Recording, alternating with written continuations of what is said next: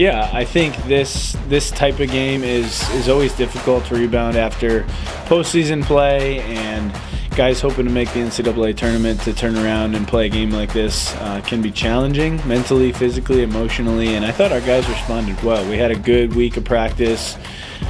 They worked hard. I think they were up for it. And Lancaster Bible is a good team. They had a good season. They've got some good players. I think they work hard defensively, and they created some issues for us at times. It's always good when you can get on the scoreboard in both halves, and I thought to get off to the start that we did right away certainly helped. And we got some good minutes from some guys that haven't played large minutes throughout the season, so it's good at this time of year to still continue to see growth within the team, and we're looking forward to whatever's next for us.